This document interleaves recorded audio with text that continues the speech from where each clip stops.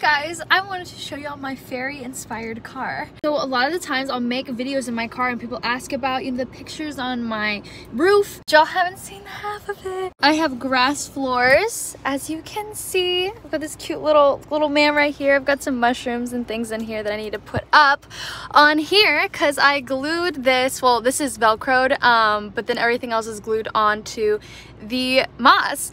Just got a cute little fairy garden. I've got little frog stickers everywhere. I've got vines up here. I've just got, look at that. I guess I didn't really show y'all all of my car. I've got some mouse vertebrae in a jar and a little amethyst skull. And my skeleton man and my boyfriend. Found this super cute little fairy meal thing at Michael's. I want to glue it right here next to my fairy girl. People always wonder if my moss dashboard, like if anything moves on it or anything falls. No! I even got hit by a semi last week and it was stayed put. Exhibit A.